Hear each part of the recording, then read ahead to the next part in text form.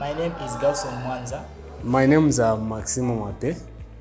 In this video, we are going to demonstrate on how to remove the pistons and how to insert them.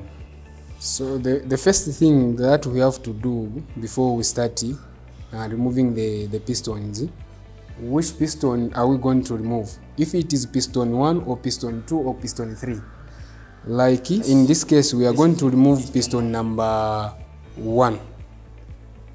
So we are going to untighten the bolts and nuts for the cone rod cap so that we remove it freely and softly. So like we said, we are going to untighten the nuts for this cone rod cap so that we remove the cone rod cap, and we should make sure when we are untightening, we have to untighten it correctly so that we don't damage the nut, even the threads. We have to remove the cone rod cap. If we remove the cone rod cap, then we push the piston so that it can move out from cylinder bore. Then I have to use the something that is soft. Like in this case, I'm going to use this soft wooden hammer. That's the thing that I'm going to use. So I have to push it slowly like that. Then I remove the nut, and I remove also the cone rod cap. Then I have to get also the soft hammer. I start pushing, moving slowly, and finally we have removed the piston. And this piston, it has got some rings. It has got 3 rings. The ring number 1, which is on top, is for air compression. The ring number 2, it's for also air compression. The ring number 3, it's for oil controlling. It acts as the oil scraper. So now, we are going to demonstrate on how to insert the piston. Then we have to clean the all pistons and even the rings. We have to clean them. If we clean them, then we clean the cylinder bore. If we clean the cylinder bore, then we have to get the oil can, we lubricate the cylinder bore, even the piston. Then after that, we have to insert it. So like here, I'm cleaning. I have to make sure that I remove some dirt. If I clean, then I should make sure that there's no dirt inside the cylinder bore. I have to clean it. Yeah, like that. After that, I have to get to oil can.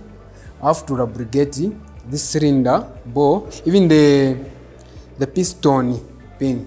I have to lubricate it like that. Yeah. If I do that, then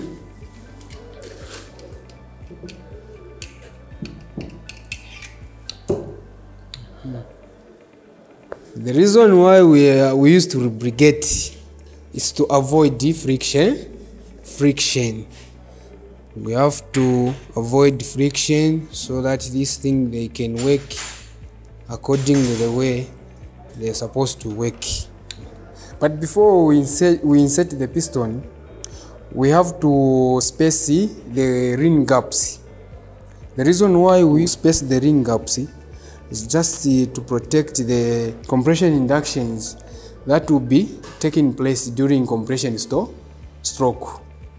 I'm about to installing the piston, but I have to master the rear and the front of the piston pin. I have to make sure that I follow the right part to install the piston. So like for this one, it has got front and rear. So the front one, it should point to the front of the engine, and the rear one, it should point to the rear part of an engine. I'm going to install the piston. This is piston number 1. I'm going to install piston number 1, and I have to tighten. I should make sure it is tightened so that I insert my piston clearly.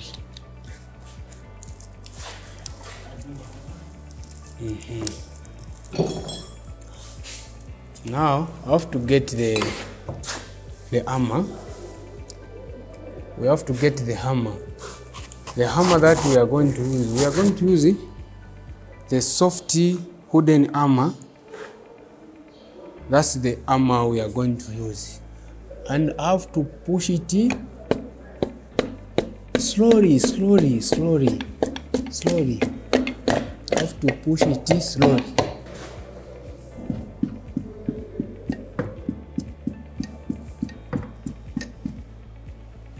Push. There it comes. Right now I'm going to get the cone load cap, but I should make sure also that the cone load cap has been cleaned and lubricated.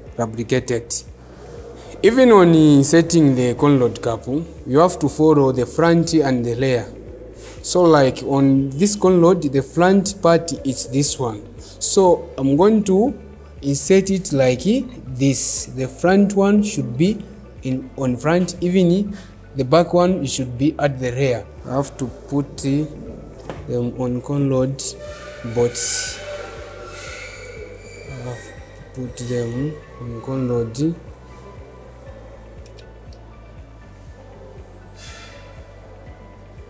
But when I get a spanner, I have to tighten them. I have to tighten them.